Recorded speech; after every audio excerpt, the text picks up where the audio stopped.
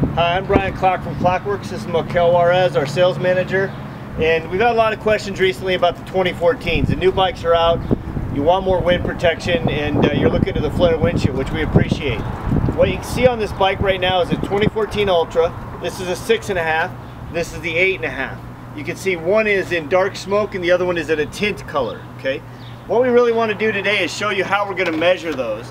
And the idea is, if you look at this ruler, according to Makel's sight line, you want to just be able to see just over it.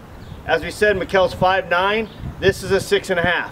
We get a lot of questions, people asking about how do you measure it. Can you hold that for me just a second?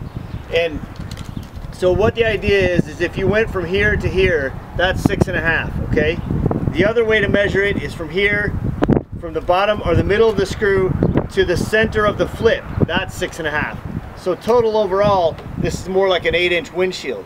But the idea is the actual measured height, which we just showed you right there, and that's 6.5, okay? So if that's level, that's 6.5.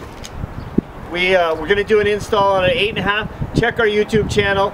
Give us a call, 605-996-3700, or go to custombaggers.com, spelled custom with a K. And thanks again for rocking the flare.